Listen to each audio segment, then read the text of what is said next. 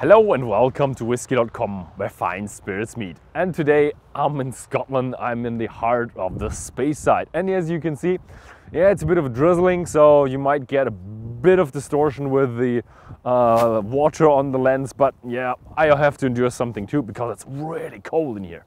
Yeah, behind me is the BenRiach Distillery. We're gonna visit that today and it's gonna be awesome. Yeah, let's go a bit into the history of BenRiach, which is a bit of bad, bit of unfortunate, as the distillery was sold pretty regularly. It was mothballed pretty regularly and it was really unsteady production. The latest it was closed was in 2002, where Chivers discontinued the production and just mothballed them. And then Billy Walker bought the distillery in 2004, so only 2 years of discontinued production. And he made the distillery better. He upped the production and he really got into the single malt again. And he then sold in 2015 this distillery and 2 other distilleries to the Brown-Forman company, which still owns them today. It's very lucky for the distillery because the Brown-Forman company has access to a lot of casks, a lot of raw materials, and it's really a good company to be the mother company of BenRiach, as Brown-Forman knows that good whiskey needs their time, you can't rush it, and some other companies might really look onto cash flow, whereas other companies just have a long duration and long breath for making the whiskey great and then selling it and making a good profitable company out of BenRiach. So come with me and find out why BenRiach is such a great whiskey today. So I'm here in one of the malting floors, and this is where the ingredients are being produced. The malting floors, as their name says, are producing the malt. You take in the barley actually as a grain and you put them into steeping tanks, which are actually 1 floor up, which are big tanks. You fill them with water and you soak the grain of barley with water. And at that point, the grain actually decides, I want to grow, I want to become a plant. So what the plant needs is sugar. So it converts the starch into sugar. And that's actually why you malt the grain, to produce sugar and make it more sweet. You can try this by buying a bit of malt and a bit of grain and then trying them, and you will realize it's much more softer and much more sweeter than the actual grain from the barley. After you've soaked the barley, you have to give it time to actually grow. And while you do that, you have to give it a lot of air. So you spread it out very, very evenly on the floor, about that thick. And then you have to regularly turn it 2, 3, even sometimes 4 times a day. And at the end of that, you still have a little bit of wetness there, and you want to stop the process. You don't want a real plant, you just want the malt. So what you then need to do is you need to dry it. And if you see the distilleries, they all have these pagoda-shaped roofs. And this is the actual chimney for the drying floors. So you spread them out on your drying floor, and then you decide what kind of whiskey you want to have. Do you want a smoky whiskey or a non-smoky whiskey?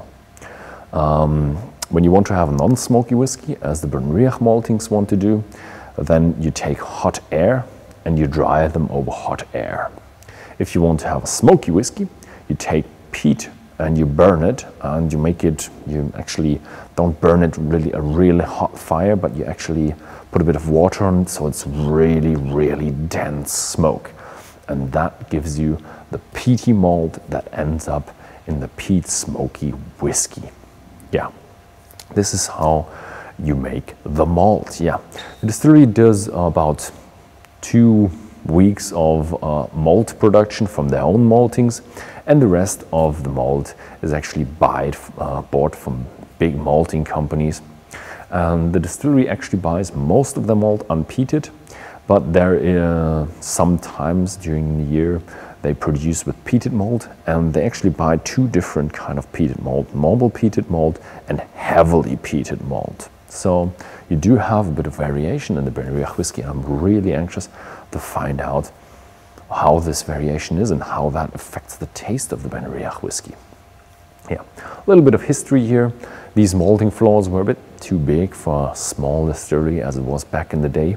So what they did is they actually delivered some malt to the Longmorn distillery, and their business didn't turn out so well in the very early stages of the BenRiach distillery, so they had to close at some point.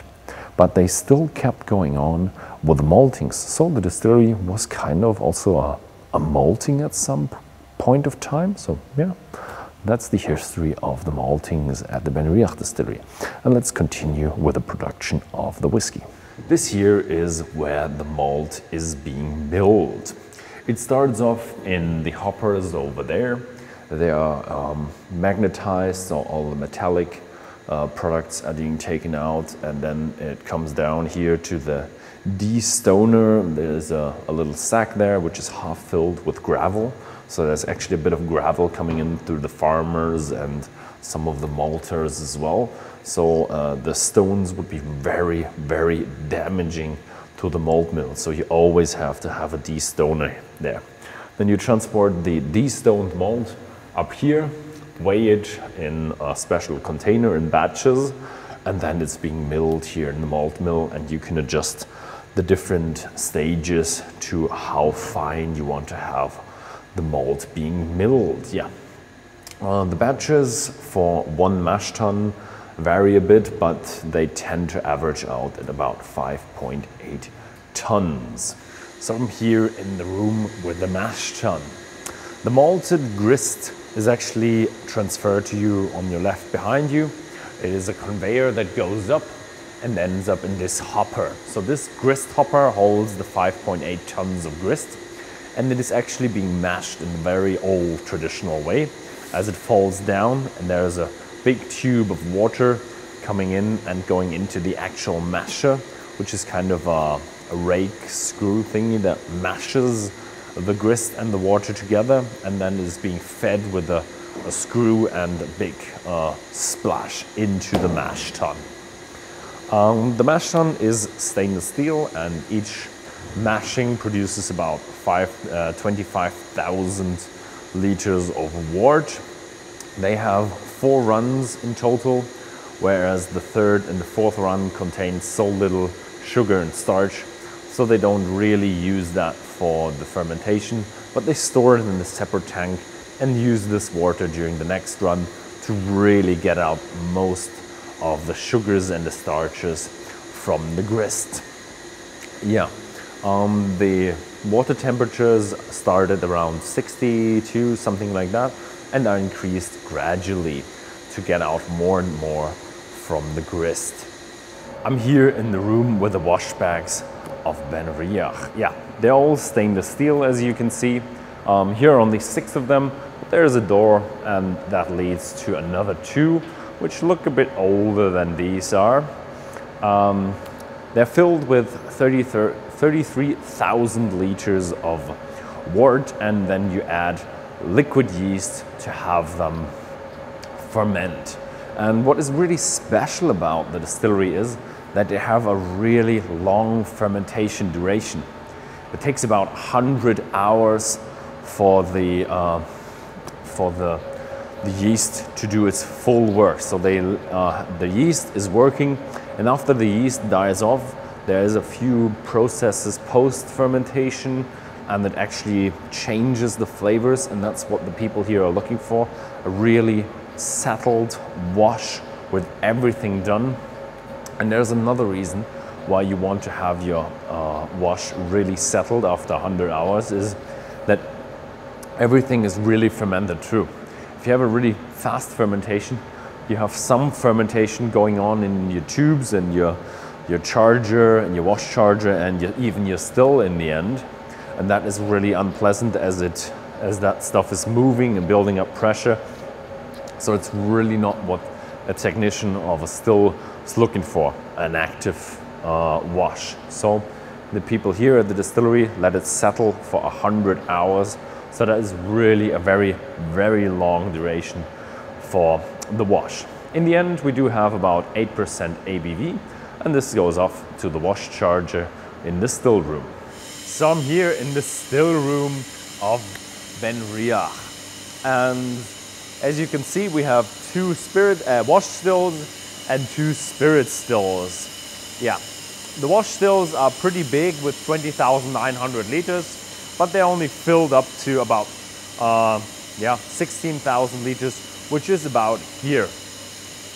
And the thing is, when you have a watch still, you want to have it run about to where the watch glass is. So you have a good amount of bubbling and boiling, but you don't have it bubbling over and clogging your condensers.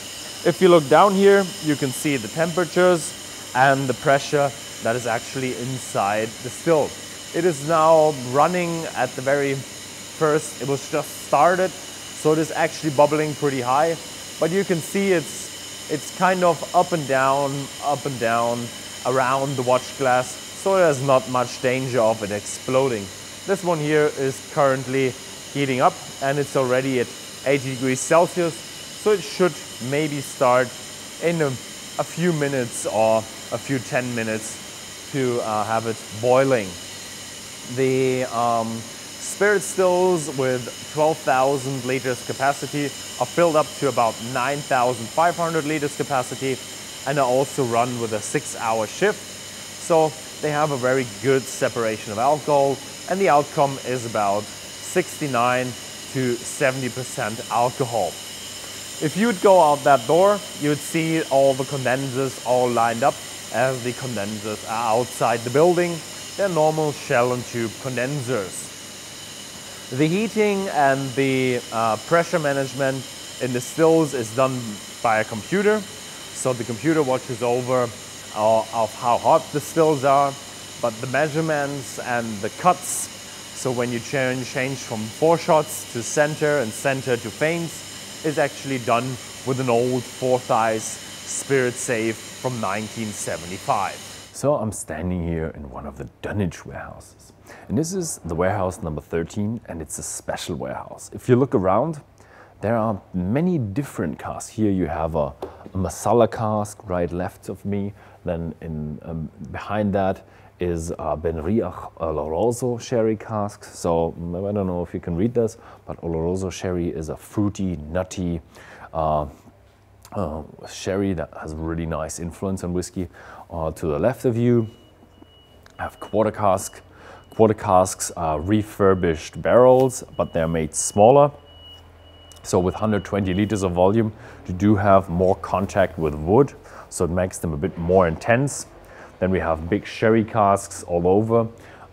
Left behind you is a port pipe, and there are more sherry casks.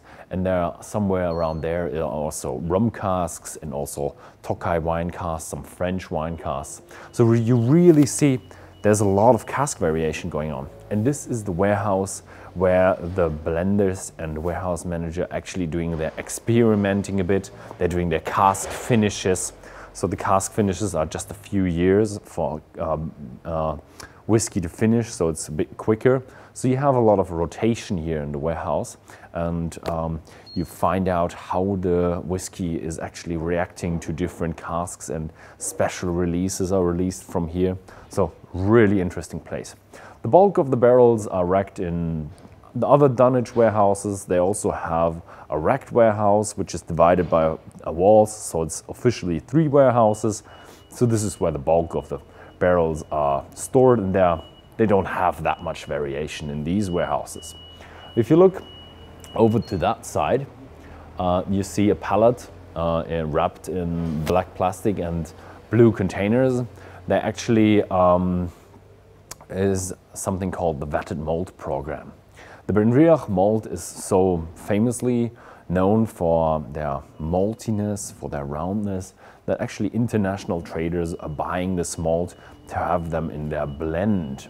Yeah, but it's as the BenRiach single malt is increasing in fame and popularity and a bit of price as well, the vatted malt program is a bit on the downfall. So yeah, If you can sell your single malt as a pure one, then you really don't want to have that vatted malt. But the people, the international traders, really want to buy the BenRiach malt because it's just a really good malt.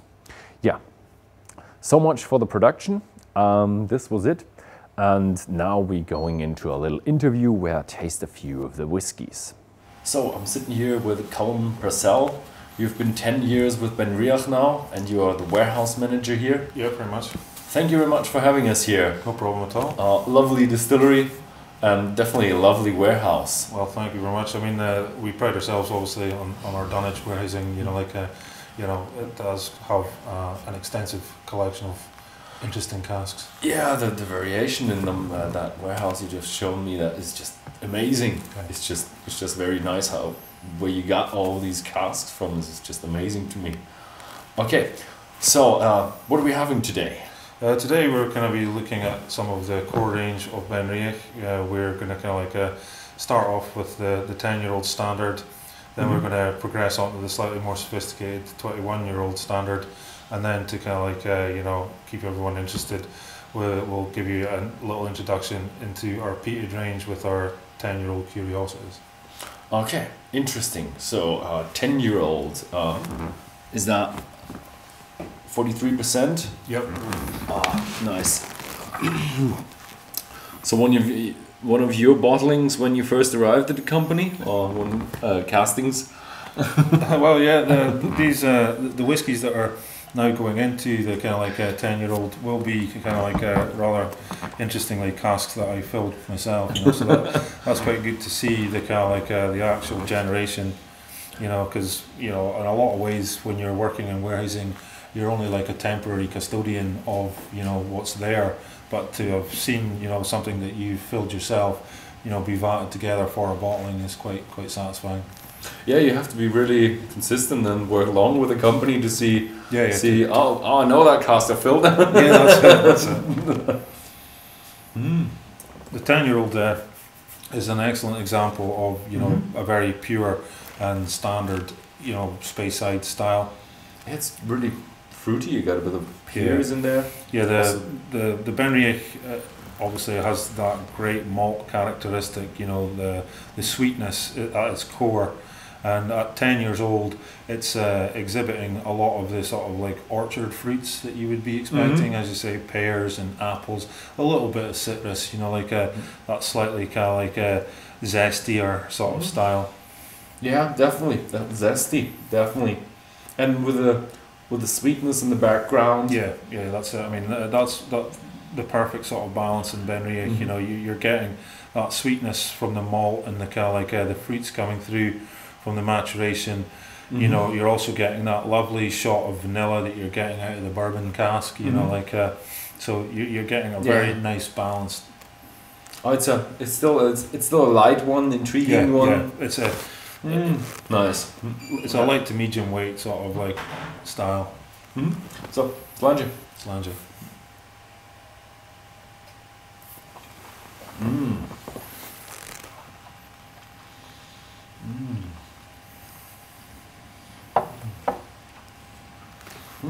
It's a very soft, delicate whiskey, but it does still tend to have a great length on the palate. And it's in your mouthfeel. It's soft and almost a bit oily. A little bit. You're getting that lovely sweetness up front, but then at the end you're getting that lovely little bit of spice that you're just getting out of the wood as well. Yeah. When you swallow it, you get the whole fruits, but now in the aftertaste there comes that little bit of spiciness. Yeah. A little bit of oak coming through. Yeah, that's what you want, that little bit of spice from the oak. A nice fresh entry whiskey. Absolutely. Just as I like it. Yeah. So as a warehouse manager, you do have kind of different mash bills. You do have like unpeated version, a peated version, and now you do have a heavily peated version. So is that hard to manage? It's not terribly hard to manage because obviously we know what we've filled, and then obviously we have documentation to keep us right. But I mean, a lot of the time you'll actually know a lot of the casks yourself. You know, like having filled them, you're familiar. And a lot of the time, if you haven't actually filled the casks, in my own particular aspect, to the original wood, there's a good chance that you'll have vatted together some of the whiskies for re-racking. You know, like because we do quite a lot of work with re-racking at BenRiach. You know, we re-rack for the likes of the 10-year-old. There'll be a small amount of that that's come from being re-racked into sherry. You know, a balance between Oloroso and kind of like Pedro Jimenez. There'll also be a small amount of it that will have been re-racked into fresh virgin wood. You know, so where you get that sort of extra vanilla toast. You know, and you almost get that creamy creme brulee kind of coming through. So it's got a bit of a even harder. Yeah, it's a much, yeah. That's the sort of thing. It's like it's bringing out that extra spice. You know. Yeah, the extra caramel wood and vanilla going on. So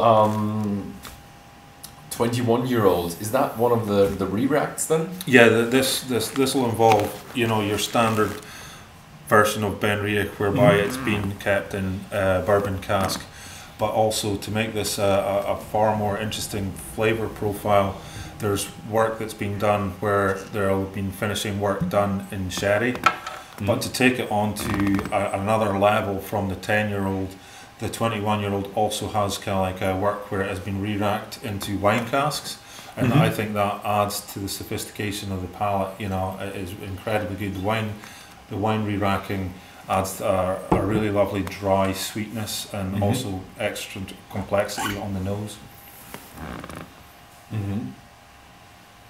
Oh yeah, you get that sweetness. It's a different kind of sweetness. It's a more sophisticated sweetness. Somehow it's still pretty light for a 20-year-old, but it's it's complex. It's complex, but on the palate it is extremely smooth, and the length is incredible. But as I say, that introduction, a little subtle introduction of that wine finish just adds just an extra dimension, I think.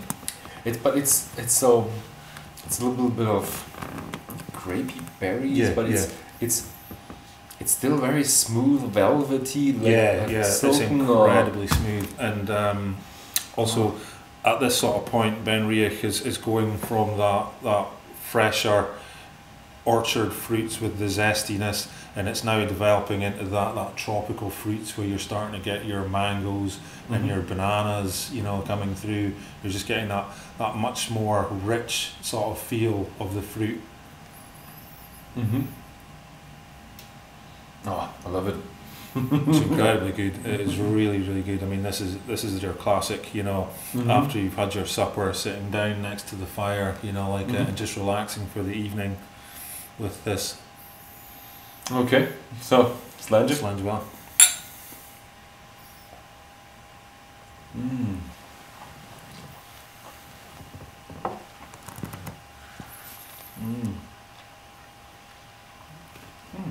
The softness of the mouthfeel is incredible, and it's immensely drinkable. It's a nice balance between bitter sweetness, flowers, a real sweetness, and it's complex, and even have a little bit of phenolic aftertaste. I'm not quite sure what that is.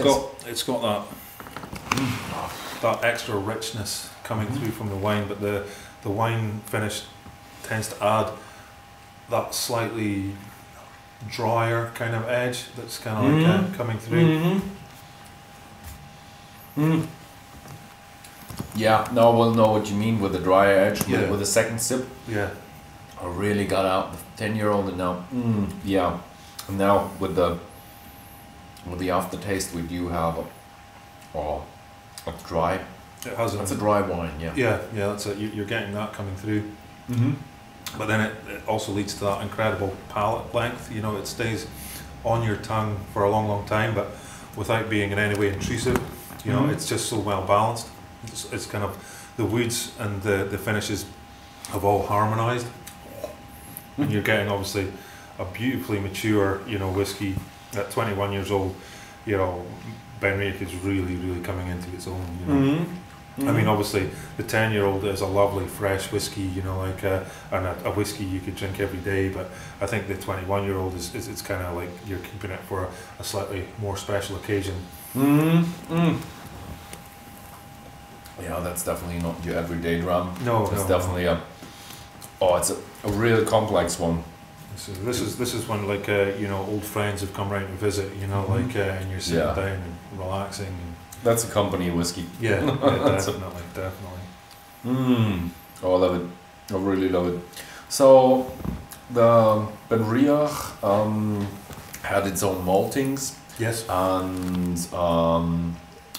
the peated has that always been with BenRiach, or how's the history with BenRiach with the different BenRiach are considered something of a maverick distillery in Speyside, given that they were the first distillery, I believe, to do peated style, and we have peated stocks going all the way back to 1972. And you know, some people sort of dispute the fact that, you know, BenRiach were doing peated as long as that. Some people are trying to say it's only since the 90s, but you know, I can give indisputable evidence of the fact that my mother and father used to stay at number 1 BenRiach cottages just down there, and back in the 70s they said that, you know, when the malt floor was working peat, you could smell it down there, you know, like you know, so it definitely goes back to the kind of early 70s. So okay, so that's cool that you have some old peated whiskey and some history with the whiskey. I love it. So the 10-year-old Curiositas, is that peated or heavily peated? It's peated, but it's interesting from the point of view that it keeps a certain level of freshness in the fact that not all of the whiskies that go into it are peated. There's still some of the kind of whiskies that go into it that are just standard. So I think that adds a lovely freshness to it, you know, in the same way as the 10-year-old standard is quite fresh. The Curiositas is really interesting from the point of view that the peated that goes into it is heavily peated, but there's a beautiful balance of freshness and sweetness from the kind of like the standard bourbon stuff that goes into it. I think this is actually, you know, pretty much the best value kind of like whiskey that we make, because it has such a complex makeup, you know, and it's giving you that incredibly heavily peated style that you would be expecting, you know, from an Islay malt, you know. So it's got all of that massive peat, you know, like you're at a fireside, you know. You've almost got lumps of peat lying about you, you know. It's like so it's incredibly peaty on the nose, but you've still got that freshness and the sweetness coming through from the kind of standard bourbon, you know, aged style. But then when you come to the kind of like the actual tasting of it, you get that immediate peat bomb hit. But because BenRiach, the water from BenRiach is such a pure mineral water source, the finish is incredibly clean and incredibly crisp, you know, unlike some Islay malts whereby the water is actually affected by the peat also, you end up with a much heavier finish. So with this you're getting all of that peat power, but you're getting a much fresher, cleaner finish. Okay, I'm really excited. So I do get definitely peat smoke, definitely. That's the dominant note here. But with a little citric note, you're getting that. It sounds strange, but a little bit of a sea note as well. It's strange because we're not close to the sea, are we? We're not. Yeah, it's still in there. There's a slight phenolic character, but nothing like you'd be expecting from some of the kind of like Islas. It's subtle phenolic character, definitely. Yeah, maybe I'm confusing that phenolic character with the sea. Yeah, well, maybe it's potential. But I love it. It's fresh, fresh smoke. I don't know how to explain fresh smoke, but this always reminds me of, you know, like you know, campfires and that. You're just getting that beautiful smell, you know, like and you're kind of here, I would say, at the right time of the year, because I, for some reason, associate, you know, wanting to drink peated whiskey with the winter season. You know, there's times when obviously when there's snow on the ground and that, you know, and a little sip of kind of like a peated whiskey, you know, must remind some part of your soul of the kind of the idea of the campfire and that, and you're getting that warmth coming through, you know, like a. Definitely. Nice. Slanger.